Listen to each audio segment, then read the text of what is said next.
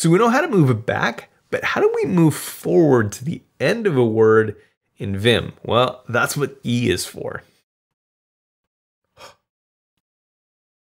Welcome back to our series on Vim, covering the alphabet A to Z. I'm Chantastic, and today we're covering the letter E. Now, if you need to catch up, I'll put a link probably in the card to the playlist, also in the description. I don't know where the best place to put those things is. So let's open up Vim, not with a Y, Vim, and we're gonna open up our ellipsum.txt, and this just has 2 paragraphs of lorem ipsum. Now, what does E do? E moves us to the end of a word. It moves us forward to the end of a word. So we hit E, and that's going to go to the M in lorem. If we hit it again, it's going to the M in ipsum, and then again, you see what's going on here. It goes to the end of the next word. But if it is not at the end of a word, it's going to go to the end of that word. So if I go back just a little bit here and hit E again, it's going to go to the end of dollar, whereas if I'm already at the end of it, it's going to go to the end of the next word. Now, this is the second motion we've learned. The other one was B, which moves us back.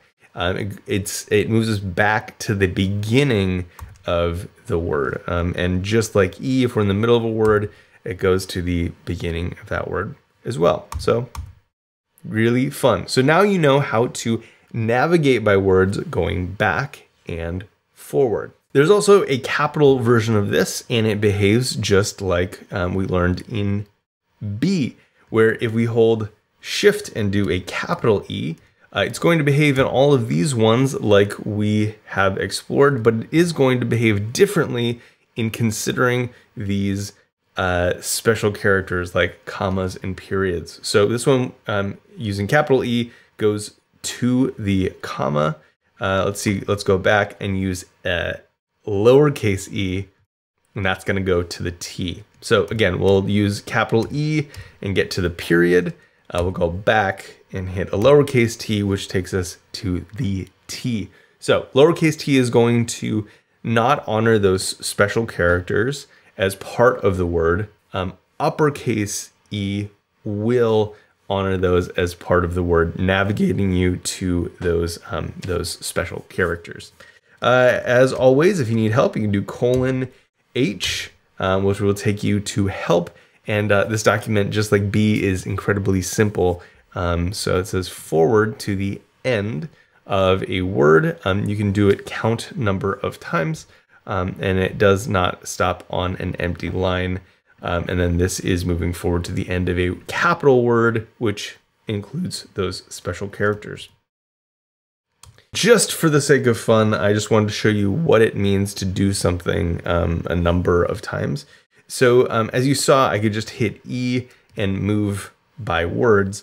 If I do 2E, well, it's going to jump 2 words. If I do 5E, it'll jump 5 words. Now, this can be pretty complicated to master, but that is what it means when it says that you can move by a count of words. I haven't become very proficient at moving words in paragraphs like this via count.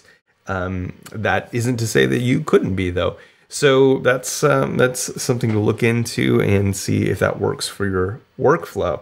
But that basically covers E. E is a very easy letter to understand. Tomorrow we'll be covering F, which is a forward motion that has a search component to it, which is very interesting. So I am excited to show it to you, and I'll see you tomorrow.